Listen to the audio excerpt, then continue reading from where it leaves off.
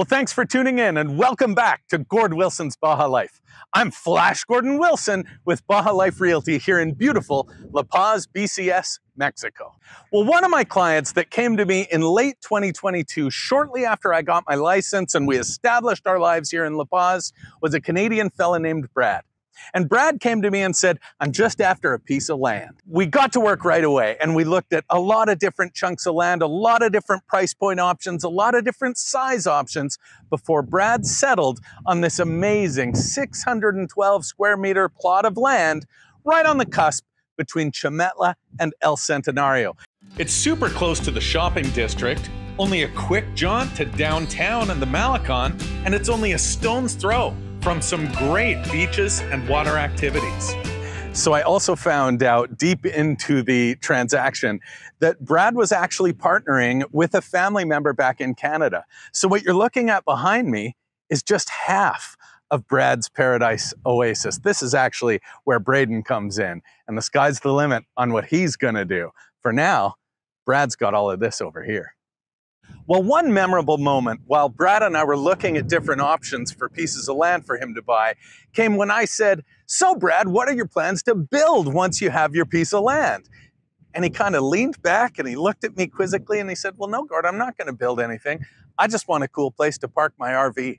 And so as we chatted about that more, I learned Brad had a really nice newer RV, but he wanted to be able to use it as an RV and travel around and go to different places on the Baja and really soak up and explore and experience the Mexican culture. Recently, I came out to have a coffee with Brad and I was blown away to see what he had done with this piece of land. He had gotten a guy in right away that helped him build a fence around the entire property. He had trucked in a few trucks of gravel. He had gotten a Tinaco for water storage and hooked up a sewage system. He had set up solar panels. He put a really secure storage shed. He built a cover for his vehicle. He maintained and kept the most beautiful, exquisite old Cardon cactus on the property. And now he's got multiple sitting areas, little pathways. It's just absolutely awesome. And so I rushed home and said, Caitlin, we got to make a video about this and show off Brad's success.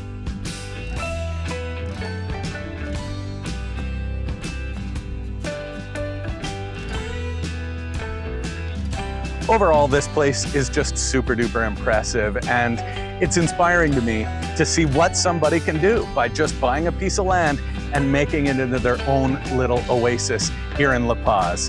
And Brad will be able to tell you more about it than I could. So this is my client, Brad from Canada. So Brad, what brought you to Mexico? Gord, for me, the main reason I came to Mexico was endless summer. Yeah. I'm a summer guy coming from Canada where we have pretty distinct seasons and a very short summer, regardless of where you are. I'm from BC, so we probably have the longest summer anywhere in Canada, but it was still too short for me. So the prime driver for me was to choose a country that was close to home, which the Baja is, obviously.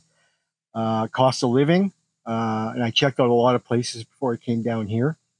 I looked at Panama. I looked at Dominican Republic.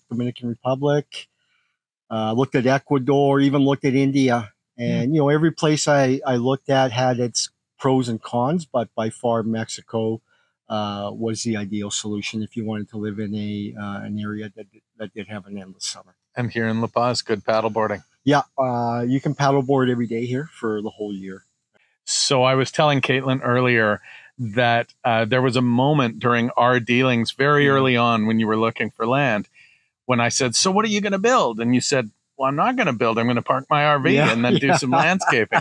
So I love everything you've done here. Yeah. What's your favorite thing about the setup? Well, you already mentioned it, Gord, was the landscaping. I'm a big green thumb guy. I kind of get that from my mom. And, growing up in BC where you have a long growing season, I kind of got the bug there young. So coming onto a bare piece of land, even in Mexico where it's fairly dry, one of the big things I was looking at that I knew I would enjoy here is planting things and just watching them grow. Awesome. Yeah. And I've noticed they're almost all like local flora, lots of different kinds of cacti and things that don't require a lot of water. For sure. That's the big thing. And it's one of the things that I think everybody does have to consider. If you're coming on a bare piece of land and you do want to grow things, you have to make some conscious decisions about what it is that you want to grow. If you want to have good water management, right? Because if you're planting things that are going to need a lot of water, that's going to be expensive after a while. Got it. And so what else do you want to do? Because you've only been here 6 months. Yeah. You've been setting it up for like 4 months? Yeah, more or less. 4 months. So what's next?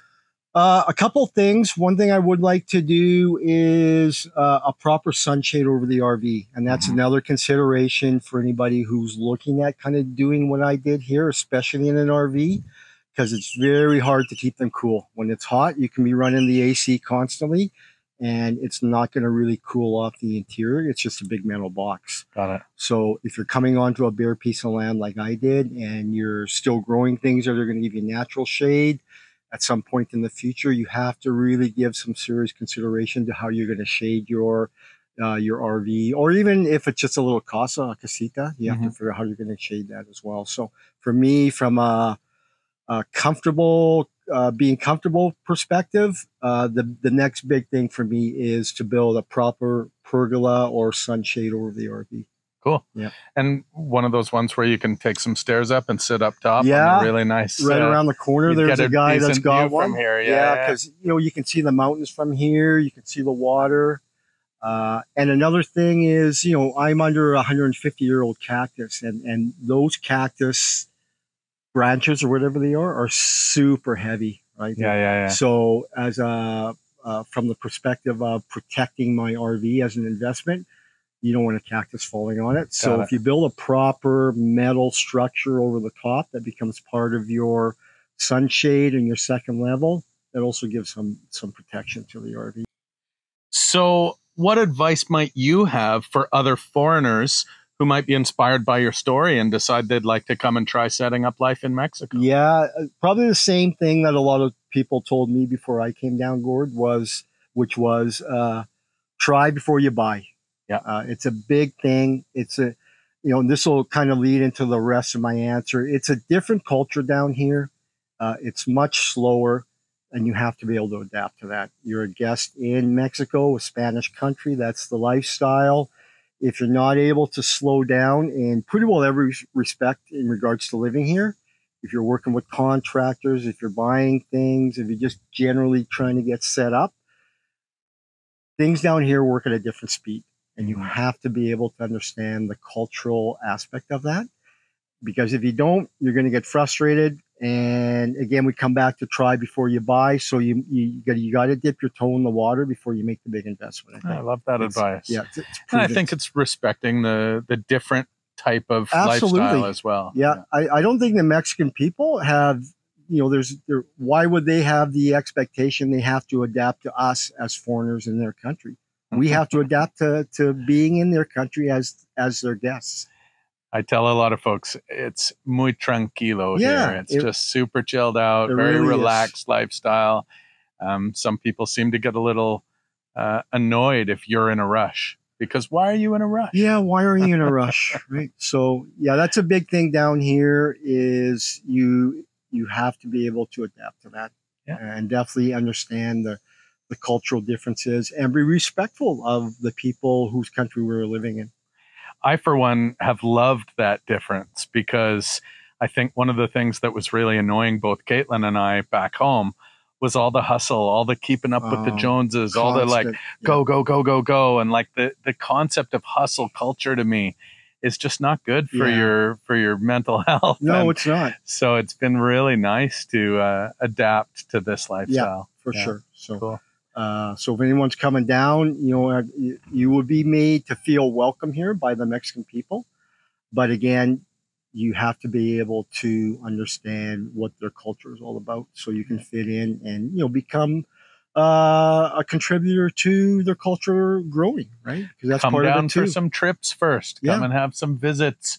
Let me take you on a neighborhood tour and really kind of soak it all up and get used to it. Well, thank you so much. Oh, it's my been pleasure. A pleasure working with you from the get-go. And I'm happy to say, as with almost all of my clients so far in this amazing year of real estate in Mexico, Brad surpassed client relationship, and now we're buddies, and we've been hanging out. We came out and played Rummikub a couple of weeks ago, and looking forward to many more. Oh yeah, you guys are welcome here anytime. Well, thanks a lot, man. My pleasure. Cheers. Well, thanks so much for joining in with this tour through Brad's Oasis. I hope you'll like, subscribe, share with your friends, and we'll see you in the next